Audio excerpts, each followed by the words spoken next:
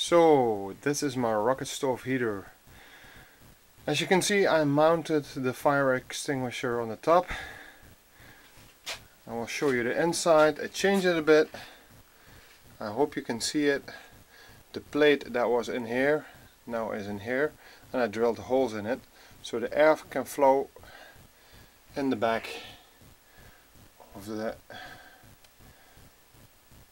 riser. Put some wood in, I put some paper in.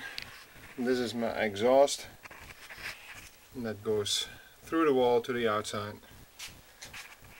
My ashtray, I will close that one. So that's closed. Extra air intake on the back. And I drilled a hole in the side to draw some extra air, but also to light the the whole shebang. I will now take a flame and ignite it. Closing the top. Watch this.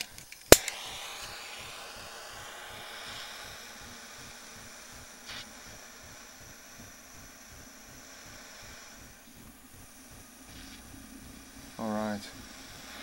Maybe you can already hear it rumble. You can see the fire raging in there. I put paper in there. And that's it, it's running. You see, this was completely light red. It's now brown. It's that hot that it gets, and this is a fire extinguisher. They can manage a lot of heat.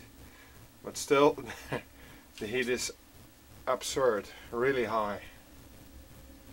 So again, maybe you can see the plate now, in the back there.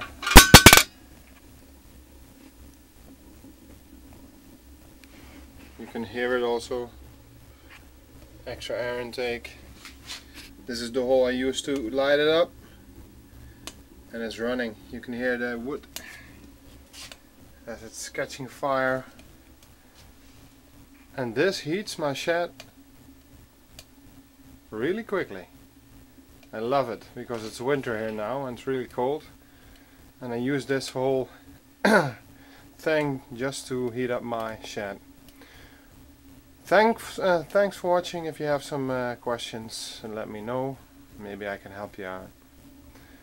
It works like a charm, and I'm glad to have built it like this.